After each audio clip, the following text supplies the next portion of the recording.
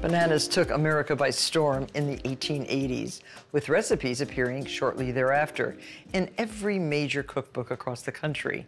With its irresistible combination of a graham cracker crust layered with vanilla custard filling and thinly sliced bananas, banana cream pie has been a Southern favorite ever since. And I'll show you how to make what I think is just one of the best banana cream pies ever.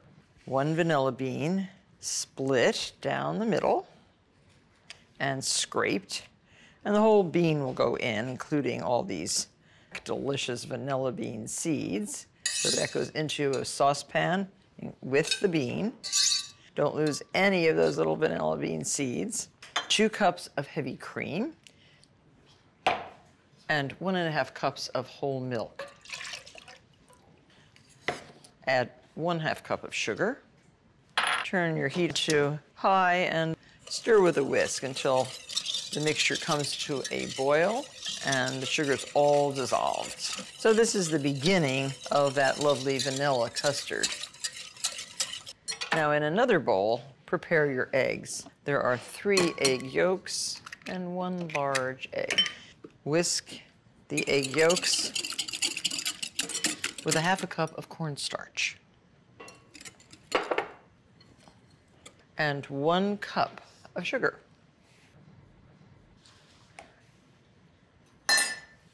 So this is a very thick mixture, and this is what we're going to temper with the hot milk and cream.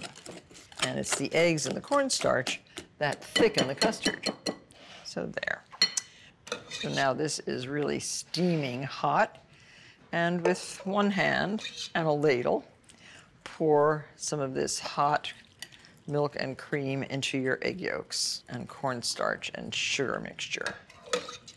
What you're doing is warming the egg yolks so that they won't curdle when introduced to a stronger heat. And I think now's the time to pour this back into the pan. Reduce the heat because you don't really want to scald this cream.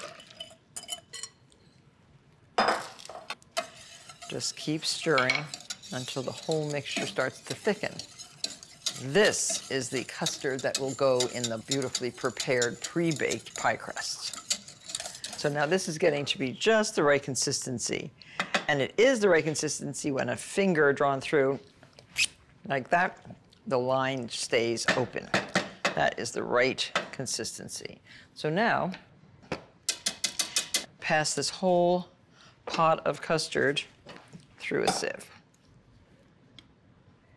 So bananas became popular due to improved transportation and savvy, aggressive marketers. Someone realized that bananas could be easily shipped in an unripe state and ripened in the marketplace. So you see, this has passed through the sieve very nicely. It is a rich, yellow, flavorful vanilla custard. And I suggest covering it with a piece of plastic wrap to prevent a skin from forming.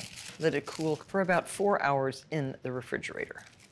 Now here's our crust. It's made from 10 graham crackers, 1/4 cup of sugar, and 4 tablespoons of melted butter, then pressed into a 9-inch glass pie dish. Pre-baked at 350 degrees until browned about 25 minutes. Now before you fill it, make sure it is cooled. Make sure your custard is icy cold too, right out of the refrigerator. Oh, by the way, I was surprised to learn that, you know, human beings open bananas from the stem end. It's a little hard to open there. Monkeys open their bananas from the bottom. Very easy to peel from the bottom. And I'm sure those monkeys are just thinking, what do they know? But anyway, it does peel very easily from the bottom. And it does leave you a nice little handle down at the stem end, whichever way you choose. So make sure there are no strings attached and no fibers left. And you'll need anywhere from 6 to 7 bananas. And bananas should be sliced 1/4 inch thick on the diagonal. And these little ends are a little unsightly, so save those for eating. You can eat them while you're making your banana cream pie. And any blemishes like that, well, you don't want to have a dark spot, so I would suggest cutting off any blemishes. Bananas turn brown really fast once they are fully ripened, so use them up. So there we have a nice pile of bananas. And to assemble the pie, spread this custard out in the bottom of your pie crust and shingle bananas all the way around. And just continue shingling all the way around until you have one complete layer, and add custard. So you have custard, banana, custard, banana, custard. So now cover your pie with plastic wrap and refrigerate. And now for the last little thing, I like it plain with whipped cream on top. And piping the whipped cream makes it real pretty.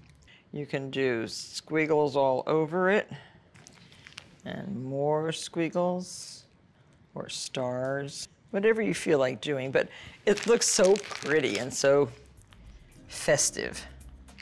What a great looking pie. My recommendation, make 2 of these pies, because everyone you serve will be asking for seconds.